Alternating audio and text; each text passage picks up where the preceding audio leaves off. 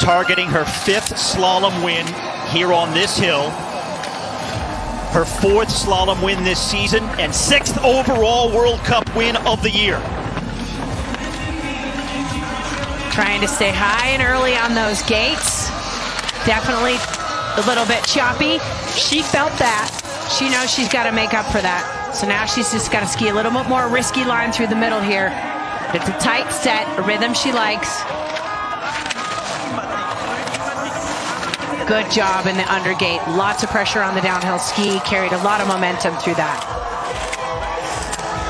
Not many skiers have another gear like Shiffrin late in a course.